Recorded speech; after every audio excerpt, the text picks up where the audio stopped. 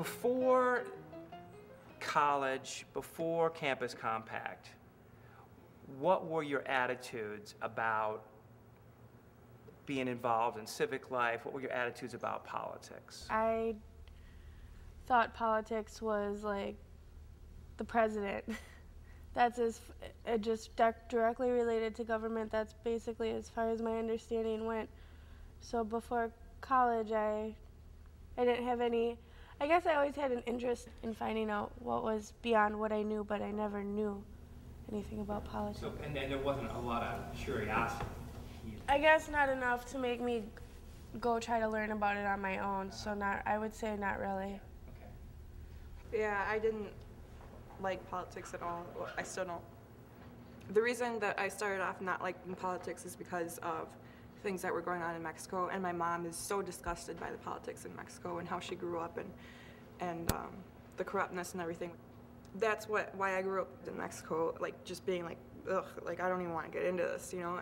Actually, I remember voting. My first voting was in elementary school. I know it wasn't worth much, but we voted each year and we had fake ballots and everything, but I think one thing that's key for me that always kind of like pushed me to seek to be politically aware or have a social conscience is that my family always pushed me to understand what they fought for, what their parents fought for in order for me to be able to get where I'm at now. So I've always had that sense of drive to value the fact that people marched and people cried and people died. I don't want to be that one person that put down the ball. Have any of you reached out to a politician, been part of a demonstration? Of course. My politicians know me by first name. A lot of them don't like me. I would say I was actually more politically active prior to college. I was definitely the type of person that would, be a little bit more like Mike. Actually make the phone call, write the letter. And for me, it was just there was an element of discouragement, frustration. And so I would say probably by like my sophomore year in high school, I just kind of had started to dwindle away and just find that there were other outlets that I could go to that I felt were a lot more successful, actually participating more myself and being a part of groups that were doing things rather than just writing a letter. Instead of going into politics, I decided to, like when I was younger, we did a lot of volunteer work, and when we lived in Mexico, I would go speak to the kids at the school in English, and when we moved here, just different like volunteer days and stuff like that. And that's how I felt that I was kind of getting into what I wanted to do. Like Julia said, you feel like you actually do something, whereas if you try to go this other route, you feel like you just keep running into a brick wall. So, but I think because things are the way they are, and because it is so disgusting, that's what drives me more to learn more about it and try to change it. I think she touched on something, at least in Jackie and my situation. We've lived through experiences that have put us at odds with the system.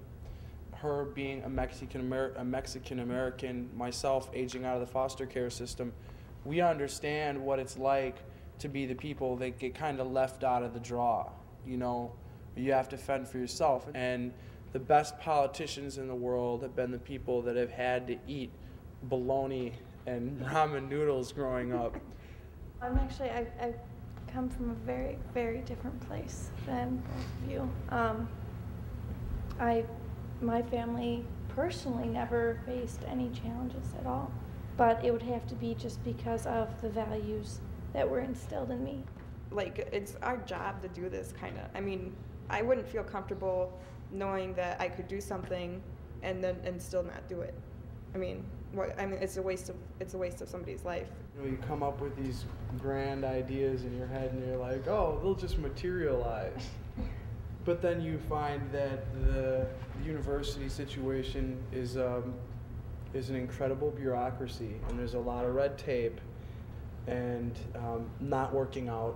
People don't show up, and you just I always have this feeling like that when I'm trying to talk to, especially somebody older, that they're just like brushing me off, like, oh, this, I don't know. It just feels like that. I don't know if I'm right, but I feel like if I would have been maybe like a man or older, or you know, somebody outside of the university, that I would have been taken more seriously. A lot of times I was kind of going around who I was. I was more telling them what office I was from rather than being a student.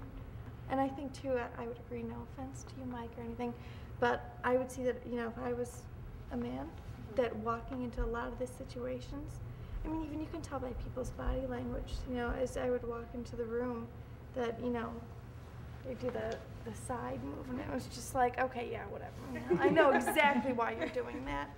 I had never tried to raise money for anything before, and I felt dumb, like I didn't know like how to do it. And frustration with a certain politician, she was like an hour late, and you know, it's like. And apathy on our campus isn't a shock either, because most of the kids that I know that I go to school with are, well, my mom is buying me a car because I just wrecked it, or, you know, I need clothes, so I'm going to call my mom, and it's not the situation for people on the other side of that. So you have all these experiences, and you've had all this frustration. What is it? Does it make you less inclined to fight the power? Does it make you feel like, well, I did it before, I can do it again? Every single person is capable of unbelievable potential. It's just a matter of tapping into that innate. It's already there, but not everyone is aware that they have it, and not everyone taps into it.